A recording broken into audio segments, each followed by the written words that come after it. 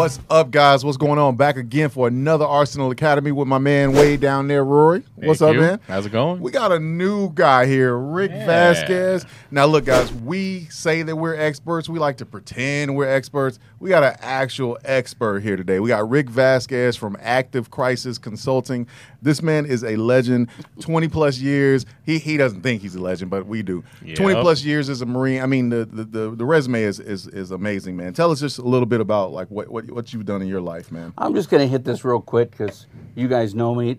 Career in the Marines, did security work, worked in the American Embassy, worked in Colombia, worked in Russia, left the Marine Corps, went to diplomatic security, worked for them as a firearms instructor, did everything live fire under duress. Then I left, went to ATF as a firearms enforcement officer, went up to be the acting branch chief to the firearms technology branch. Now, how long were you with the ATF? I was with ATF 14 years. Okay, 14 years with the ATF. Okay, so, I mean, the knowledge base is there, man. And so now you've gone into active crisis consulting, actually helping people figure out their defense strategies from the biggest to the smallest, keeping people safe, right? Absolutely. We take the novice who's never owned a firearm to corporations, and we will implement a plan for them to ensure they can stay safe. Okay. All right. I mean, Rory, you were talking about it. Yeah, I mean, we were sitting here talking about it earlier that we should send Rick over to St. Louis to talk to that couple from yesterday, right? All right. So, all right, come on. So let's talk about it. Let's get it out there. That's the big story from in the news. You got the couple in St. Louis. Yep. You know, we won't get into the semantics of it, but basically they drew firearms. They felt that they were threatened. It was a crowd of protesters that broke through a barrier, trespassed on private property. And the homeowners went and got their guns and awkwardly held them, and, you know, not the best trigger discipline and whatnot. But what do you think about that? Were they justified from where you I sit? think they were absolutely justified. Not only did they break the barrier, they actually broke the gate into the family's residence. Yeah, I see the pictures so online they for that took it one. a step further and made threats, and the family didn't threaten anybody. They pulled firearms out, and they held them off. In certain states, now see the gray area, the one gray area that I'm worried about, Rick, for them, because you see they're already trying to freaking go after them, and you know it's turned into a damn political thing. Once they started to point the guns at certain people, doesn't that fall into brandishing?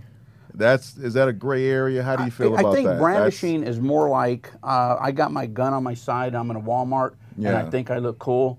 And I pull my gun. And I pull my gun out because I hear some loud kids. Yeah. And I tell them to shut up with my gun in my hand. This is more like self-defense. Yeah. The people went onto their property. They feared for their life, and that was in the force continuum. They brought the firearm out. They didn't engage, didn't kill anybody. Yeah. But they used it to deter the situation, and they did. Yeah, and I always like to say, you know, when anybody talks about our military or anything like that, I mean, it's peace through deterrence is what they did. They deterred the threat, so nobody would come up onto their lawn or onto their property or damage their property, and they deterred the threat. It worked. Yeah. If they had waited longer to where these people entered their home, and then they pulled their gun, we're talking about a whole nother situation. Would have escalated, and somebody would have been shot. Now, Rick, me and you talked offline yesterday. Now, you know, we were just talking about protecting yourself, being safe in your home, and a lot of that is having the right firearm, right? So me and you talked about what are some of the right type firearms, right? So we got a few here. We got a shotgun, we got a pistol, we got a AK pistol here. Kind of talk about the differences. What you prefer, what you like, the pros and cons, having a short barrel shotgun, having a pistol. I'm going to expand on that. A firearm is just part of your security program. That's true. The firearm isn't your entire security program. I like everything. I like shotguns, I like rifles, I like pistols. You have to find the best for you. And one of the things we discussed yesterday was how many young ladies are buying firearms today. Oh my God. Oh, lots. Yeah. And they're going into a gun store, and the gun dealer is just trying to make a sell. Right. Buy this gun, and she gets it home, and then, as we know, these guns have all been made safe, but then she gets it home, and she can't pull the slide to Can't rack the damn thing. She can't even do it. Yeah. But she got that gun sold to her, and now she's got a firearm that she can't use. Yeah. The shotgun, this is the universal home defense weapon. So what Rick's got here, we got the Vepr 1204 short barrel shotgun. And this one best is in the market.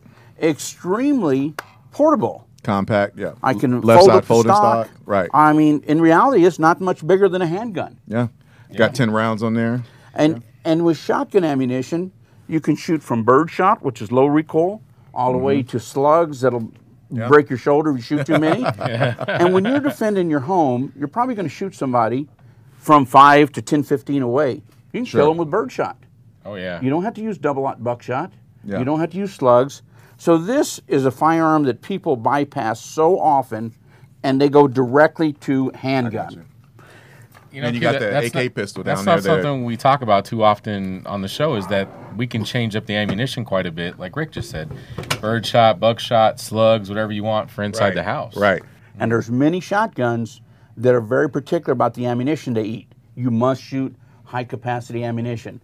This one shoots anything flawlessly. The last thing you got down there, the milled AK pistol, you throw a brace on there. I mean, that puppy, I know, Rory, you got one by your damn bedside, right? So I got the Sam 7K 44. This is the 44R with the quad rail. With the quad rail, so yeah. Well, I keep a full-size rifle next to my bed, and I keep 4 loaded magazines, but that's me.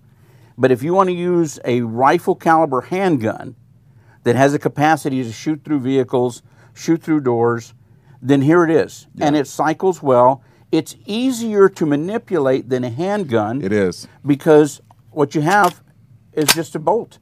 You cycle it, put the magazine in. You don't have a spring-loaded slide that you have to pull to the rear. No. You have a rifle caliber pistol. And here's the thing for you ladies out there, don't be afraid of the rifles. I have a lot of female friends, a lot of female family as well that have gotten into rifles versus a pistol for home defense because they can control it better, their accuracy is better, it's not as much recoil on it as a pistol. So, you know, definitely look into getting into that. You know, don't be scared of the rifles, you know. Yeah, for sure. Yeah, I mean, it's a common thing I see in the gun store all the time is, you know, there's females that are trying to rack the slide back and it's just really hard for them. Yeah. But, you know, so Rick, they go right into a pistol like this, no problem. You kind of alluded to it earlier. So active crisis consulting, right? Let's just, I don't want to beat you up, but let's say me. I'm a homeowner. I'm a father. I come to active crisis. I say, hey man, I want some tips. I want to contract you guys.